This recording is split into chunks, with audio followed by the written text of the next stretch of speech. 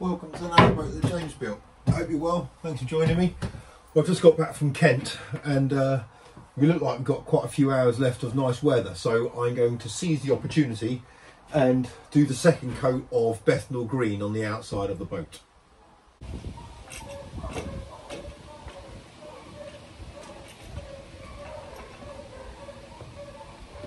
Right, I've got to clean the top of the boat with cold soapy water. The reason for it is because it's pretty hot, so I'm going to clean the boat, clean the surface down, and in doing so I'll also cool it down.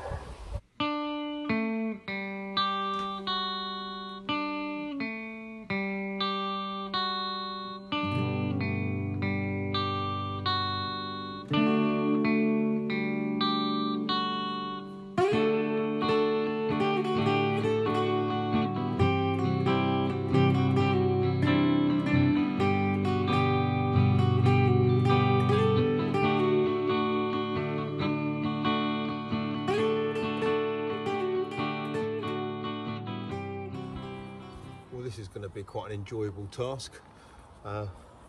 Looks like we're going to be all right for the rain this afternoon. Really want to get definitely the roof done, second coat, and probably the final coat for the roof. And the sides, if I can get them done, then I will. But yeah, so shoes off for this one. So I've cleaned down the roof; it's all dried off nicely. So we're going to do this. I've got a beer on the go. The sun's out. This is an idyllic way to spend an evening.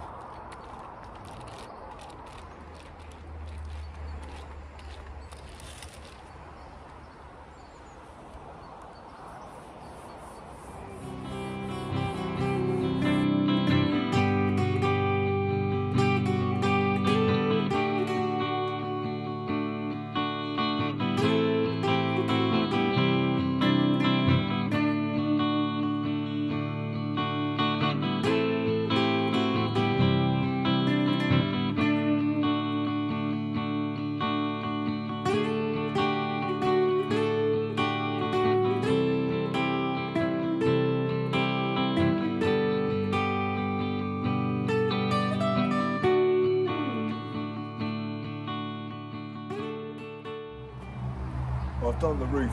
We're about to go and do the sides now. Well, the sky's looking a little bit ominous. Get myself another beer.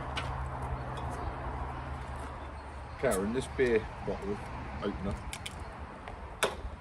is bang on. I'm pretty sure the Duke never drank out of the bottle though. Right, I'm obviously not going to do the bow extension because that's not going to be in Bethnal green. But the rest of it is. Let's get cracking.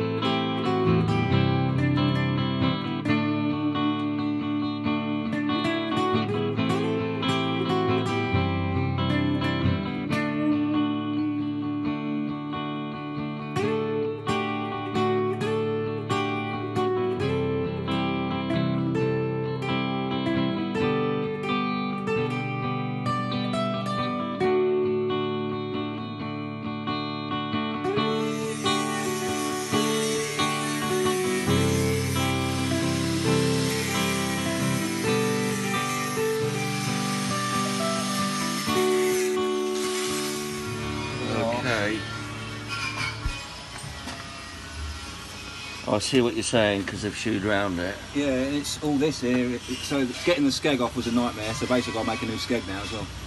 Okay, we're in the right place for it. It's all right. I mean, you know, it's not. Yeah, a I see what it is. It's just. It's all this area here. Look. They brought the skeg. I thought they'd come up to the skeg, but actually they've done a reasonable job. They took the skeg off, they shoed it, and then reattached the skeg. Yeah.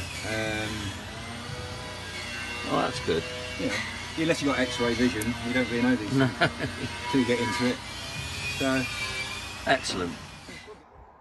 So whilst I was out in Kent this morning, Richard has chopped off my skeg. And for those of you that don't know, the skeg is the bit that goes between there and into the bottom of the rudder. He said it wasn't easy to get off. It was really well welded on before. And obviously that's got to come off because we're putting this plate on the back there.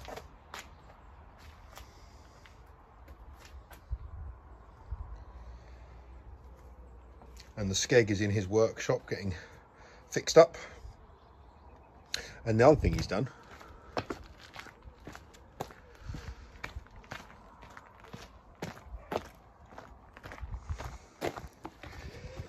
is in here, right in the front of the bow. Obviously this is all going to be boxed in, but he's wanted to cut some of this away so he can basically fill it with weld.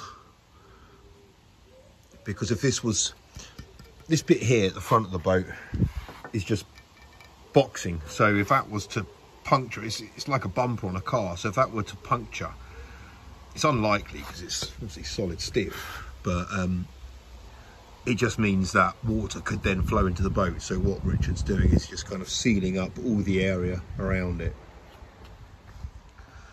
It'll obviously be smartened up a lot before it's finished, but we're only using the small welder at the moment.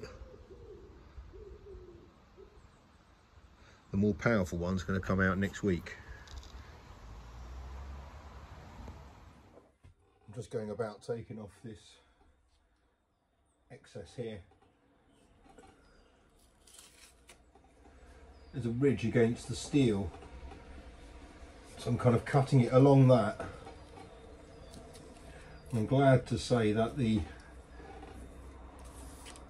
frog tape is not taking off the paint, although it looks like it has a little bit there. Oops.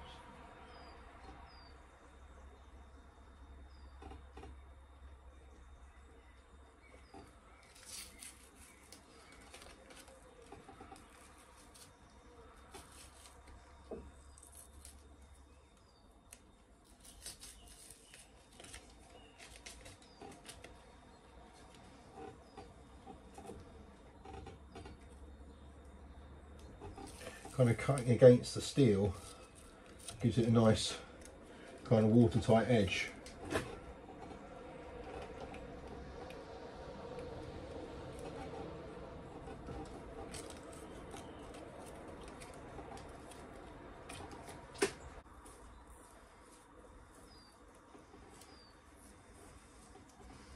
Oh, that's excellent.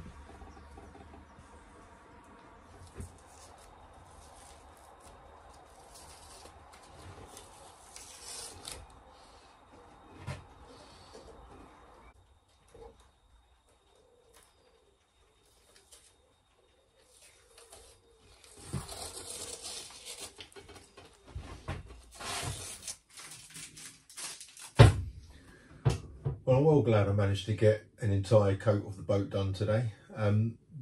The roof on both sides, so you've got to seize these kind of opportunities when you can, weather-wise.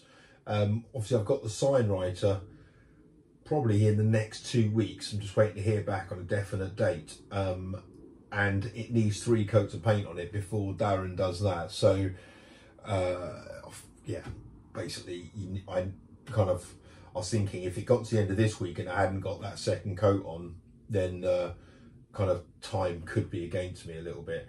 And it would be a lot easier for Darren to do the sign writing on the hard standing than it would be whilst the boat's moving around on the cut. You've seen what it's like when I'm kind of working on it outside and it's bobbling around a bit. So yeah, so that would be the plan, is to get the third coat on, and I'm going to do the third coat on the roof as well. I know I said up there that I'll probably only do 2. It's definitely going to need a third coat.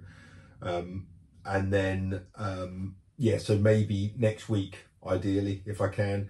Although I've been given a bit of a break this weekend because we were meant to go down to Bristol, some old school friends, to play golf and go out and stuff, but one of them has been told to isolate, so we can't do that.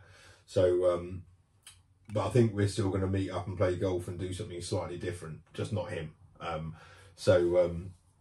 But I might get some time this weekend, basically, is what I'm trying to say, in order to get that third coat done. I need to get myself some more Bethnal green. I think I need probably 2 more tins. So it's a 1.5 tin basically for this boat. So yeah, I need 2 more tins for that. And I've got loads around the stern to do and stuff. What else? Yeah, right. Audio is the next thing. So I need to work out, basically, I've determined that I'm getting a Pioneer head unit. So I'll go into it when I get the unit, but basically they got these amps, which is what I'm going for. So, and it's not, I'm not getting a separate amp or a subwoofer, I'm running it just like a car, basically. So it's going to have a head unit and 4 speakers. The speaker locations are all going to be in the saloon. I was toying with the idea of having 2 in the bow bedroom and then 2 here, and kind of the dinette would be the central point, but because of the walls and all the stuff, the sound up there is just not going to work at all.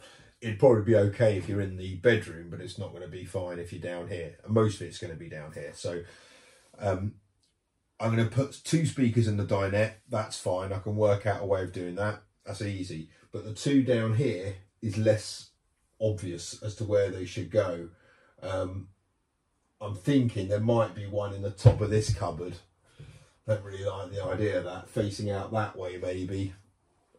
One in the bottom here possibly facing out. Don't really like the idea of that either though, because I'd have to build a box and just kind of occupy some of the space. The dinette's obviously perfect for it.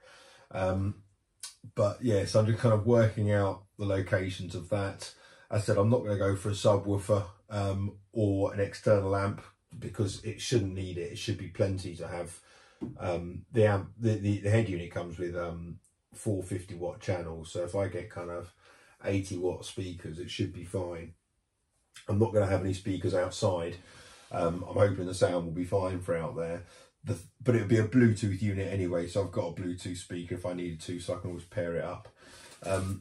The other thing to consider is the actual location, the physical location of the head unit.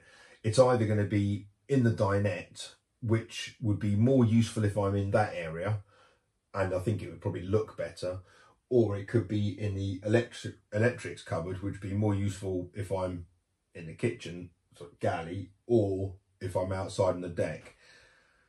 I think it's going to be in the dinette, but yeah, either or. If it was in the electrics cupboard, it'd either have to be facing that way, so it's kind of coming out, pointing that way, or it'd have to be installed vertically. So but either or. I've had to order loads more cables and stuff. I've ordered some speaker cable, some really good speaker cable. I've ordered some more of the 6mm cable. I need some for the fridge, and I need a bloody hell, that small run I got was basically 30 centimeters too short. And I can't pair it off with a 2.5mm cable, so I've ordered some extra cable. I'll be able to use that somewhere else anyway. I'll probably be able to use it for the audio installation somewhere.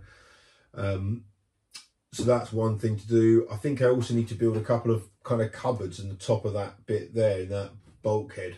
Otherwise it's all a bit plain, even when you've got the dinette cushions, which are going to kind of come up halfway. I think I might need some kind of things up there, so I'm just having a look at some different kind of designs and ideas for that. Obviously it's got to be contoured to the same thing on the roof or ceiling like that one is. So so that's that. I'm back to London tomorrow. Got a meeting in Watford tomorrow. I nearly met Saki Bugger today, actually, in Kent, but I only gave him like 5 minutes notice as to where I was going to be. So sorry, mate. Next time though, I'll give you a bit more notice. I'll probably be down in London for a couple of days. I really want to get down to Southampton and see Carol again. She's got to go back into hospital kind of sometime soon, so I'd like to see her before she goes in. And help us get herself ready, and I could pay a little trip to the chandlery and see if I can get that the extra paint I need for the outside of the boat, see if I can get that there. So yeah, loads to crack on with though. So but yeah, it's all heading in the right direction. good, again, another kind of big positive step today. You're getting that second coat done. I said I needed to get it done at a particular time, and it was kind of playing on my mind, so I'm glad that's done and out of the way now. Anyway, look after yourselves, take care, bye bye.